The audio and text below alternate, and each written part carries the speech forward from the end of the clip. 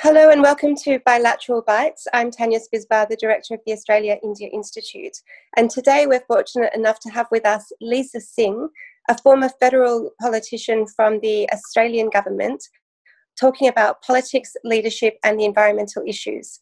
Lisa Singh was formerly a government senator of Australia, serving in the parliament until 2019. She held a number of frontbench roles, including Shadow Parliamentary Secretary for the Environment, Climate Change and Water. Lisa was also Minister for Assisting on Climate Change in her home state of Tasmania. Lisa, it's a pleasure to have you with us today. Thank you. Thank you for having me. So, a number of parallels you will have noted have been drawn between COVID and climate change, and particularly the fact that countries have gone to unforeseen lengths, including lockdowns, to flatten the curve on COVID-19 to save lives. Yet there hasn't been that same effort in climate change, though we've been aware for the last few decades that similar efforts are required to save our planet. Do you think the government response to COVID-19 has impacted or given us learnings for how we might approach climate change? Well, that's a really good question. I think that if you asked anyone a month ago that, factories would shut down and international travel would come to an end, and that would lead to this slash in emissions that we've seen, they would have been very shocked to hear that. But that's exactly what's happened. We've had this massive decrease in emissions across the globe because of a reduction in pollution from those closures and from those flights ending. I think the International Energy Agency has said that something like 2.6 billion tonnes of carbon dioxide emissions that will now no longer be in the atmosphere, and that makes up something like 8% of our total emissions reduction. Now, I think what we can learn from this is the fact that the makeup of most of the energy reduction that has occurred has been in coal, gas and oil. It hasn't been in renewables. In fact, renewables have remained stable, if not have increased during this time. So I think if there's a lesson here for governments to learn, it is in when it looks at its economic stimulus that it's providing to get the economy going, to ensure that climate change is part of that. And that means looking at renewables and looking at investments in renewables, because with this massive reduction in the demand for oil, primarily obviously through international flights, I think the energy sector coming out of this pandemic is going to look very different from the one that we went into it for, and renewables need to be front and centre as part of that. Yeah, I think those are all really good points. And I was struck as well that there was an 8% reduction in emissions targets as committed to in Paris, in the Paris Accord. You've also touched already on the Australian stimulus package, which is estimated to be about 10% of Australia's GDP, matching the United States. India is now said to have committed about 10%, and I think Singapore 12%. But each country has taken quite a different approach, it seems, to its financial stimulus of the economy. So, for example, South Korea and the European Union have each sought to do a green finance package, which is what you're mentioning for Australia as well. Australia has focused very strongly on jobs and skills. Do you think that there is an opportunity in Australia for green finance and investment in, say, sustainable and resilient infrastructure alongside renewable energy that could also lead to green jobs and a green economy, not just climate emissions? Well, I think that's the opportunity before us as Australians, as a country, is to recognise the overlap that's there between the downturn in the economy and climate change. I think if both of those come together through investment in renewables, for example, and looking at sustainable infrastructure, I mean, there's a range of areas where Australia could invest when we talk about a sort of modern, clean energy future. But there needs to first be that commitment given by government, and that needs to be some sort of policy framework so that investment will come forward. And at the moment, I don't think that's there. I think the Reserve Bank of Australia has shown that there's actually been a downturn in investment in renewable energy. So if we are going to see some sort of approach to green finance, to sustainable infrastructure, to all of the things that will modernise our economy and help produce thousands of jobs, which is the great part about moving into that clean energy economy, then we need the policy settings from government to be there in the first place, which means government needs to put renewable energy ahead of non-renewable energy. And I really hope that happens. I really do, because that could be indeed the silver lining out of this pandemic. I mean, we know the terrible impact this has had on thousands of jobs in Australia and indeed across the globe. So we need to look now at how we can stimulate our economy to create those jobs. And of course, skills are an important part of that. Sure. But they could be skills in the renewable energy sector. I mean, I think there are a number of projects in solar and wind in Australia that have already had planning approval, that are ready to go, but they need the right regulatory framework to make that happen. I don't think the renewable energy sector is necessarily asking for subsidies. It's asking for the right regulatory framework, the right policy settings from government.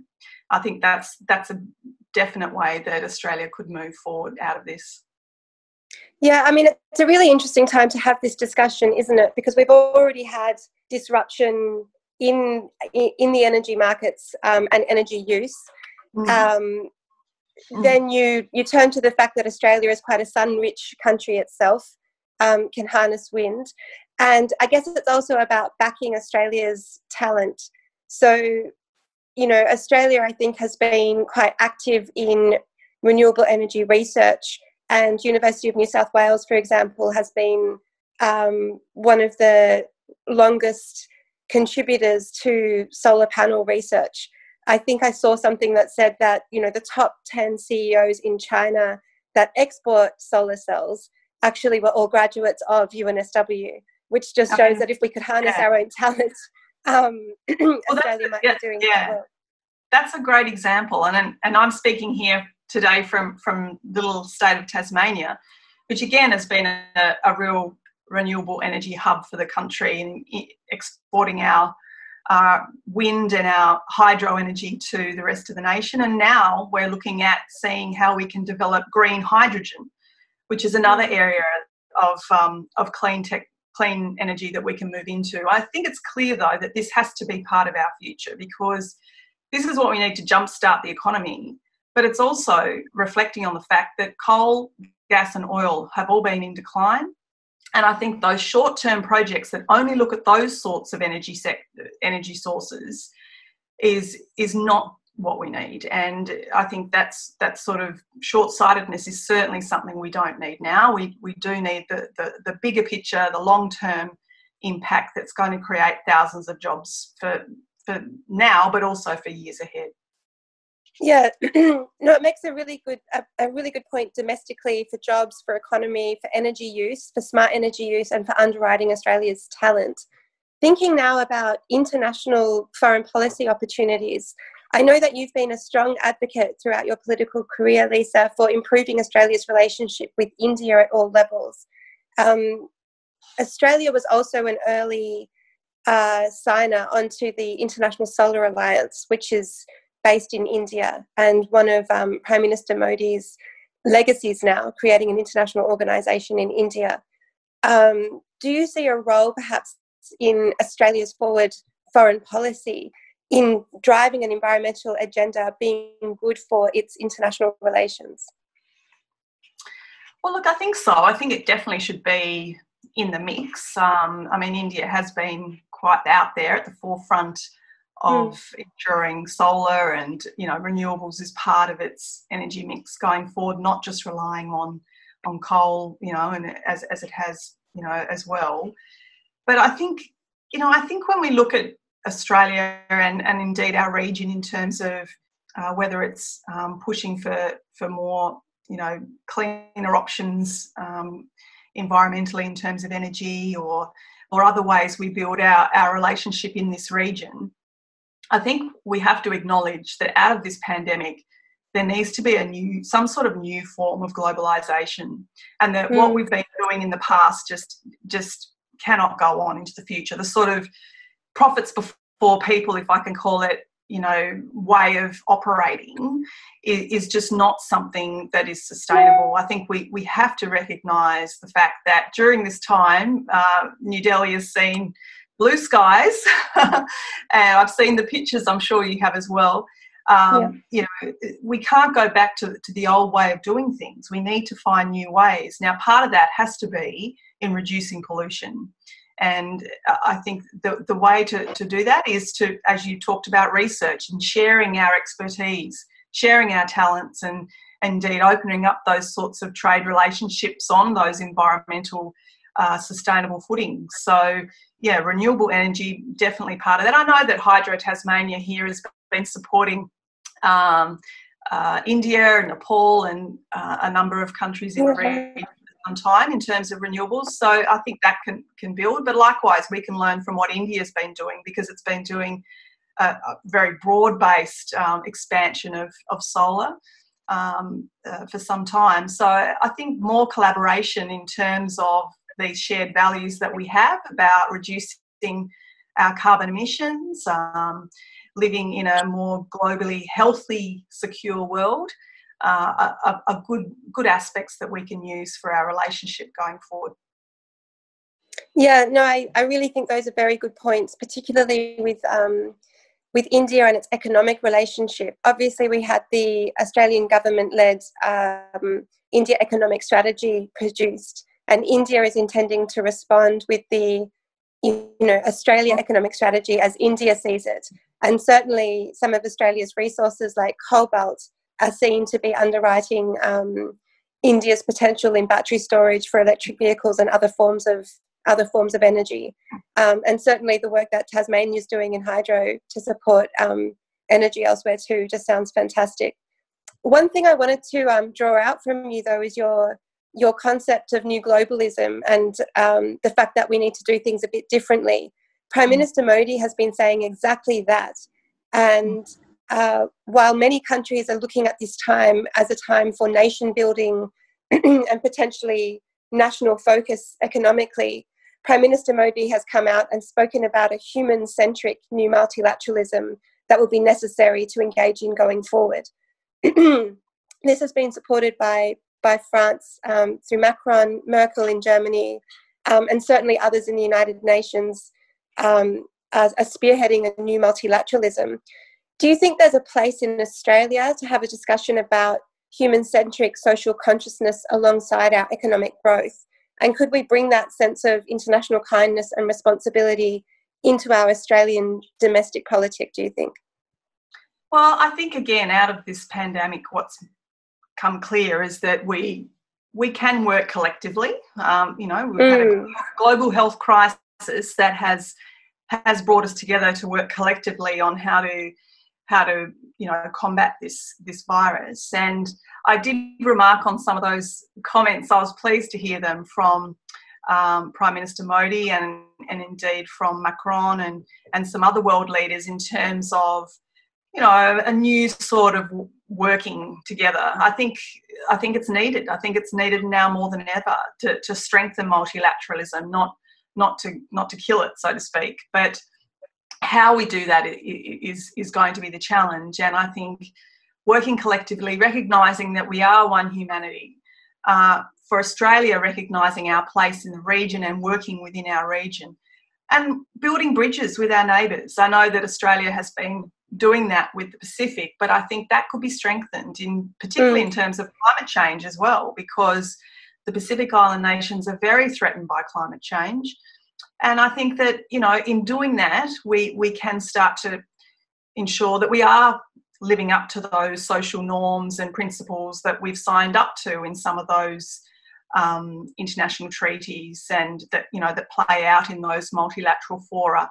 But I think really for any sort of new globalisation to work or, new sort of multilateral order to work, we need to, well, for Australia at least and others, to commit to reducing poverty, because it's one thing to sort of address the economic downturn that's come out of this pandemic. For example, in Australia, we've had for over 20 years now a terribly low welfare payment for the unemployed. Now, that has been doubled under this pandemic, but it's only for the life of the pandemic, or, for the next 6 months thereabouts. There's been a strong push for that welfare payment to not go back to the level it was. Now, that is because of the fact that a number of people are living in poverty, and unless we address this issue of poverty that has come about through globalisation, I think we've got some ridiculous number of individuals living in extreme wealth, and then that huge disparity with those in poverty. So I just think that needs to be at the heart when we talk about this sort of new way of cooperating, to ensure that the economic benefits are shared by all and not just by those few at the top and then some of those further down. Yeah, I think that's honestly, it's one of the most profound observations, I think, that this pandemic has brought about. Not only where we are in terms of new multilateralism and how countries are engaging.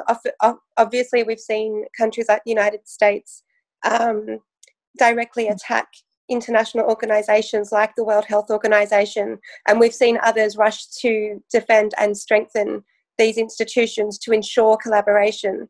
And what we can see at an international level is that, security, health security, any kind of security really requires cooperation. But the point you've just made domestically as well is that it's highlighted the need to look at our health, education and welfare structures domestically.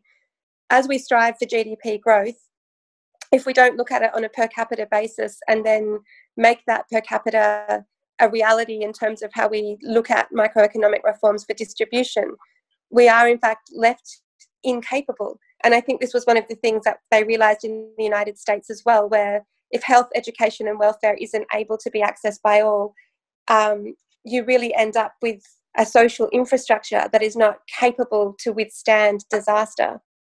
And similarly, I think India has seen that with its migrant worker population as well.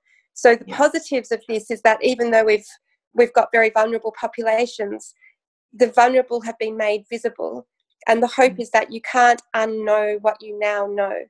So once we have seen these dilemmas, it's hard to act with credibility once we know the problems we have, if we don't then address them. Yeah, I was going to touch on the migrant workers in India as another part of that. I think that in terms of talking about strengthening, our nations domestically, but also our cooperation between each other, that we have to ensure that we are speaking what we preach, so to speak. We are living what we preach, at least in some of the policy settings that we make. And it's definitely been very visible, I think, during this pandemic, how there are a number of people that have fallen through the cracks that do need government to be there, ensuring that they're supported. And I think for India, that's something that that they've taken quite seriously as well, as it becomes very, very visible just how many in their population. I mean, it's very difficult to estimate because much of the workers are in the informal sector, but some were estimating as much as 300 million at times in their lives are in a migrant worker situation. And certainly part of India's 10% stimulus has been aimed at addressing some of the food shortages and critical conditions that the workers were faced in. But honestly, that's been a really interesting discussion, Lisa. There's so many angles to the COVID crisis, but now hopefully as we move through it and address what we can learn from it and how we can become more resilient as societies, as nations and globally, I hope there are lots of lessons for leadership to draw from this to improve our society going forward. So thank you very much. Given your very rich experience in Australian politics, your perspectives have been very valuable as well. And we hope we can engage with you again very soon in the future. Thank you so much. I've really enjoyed it, Tanya.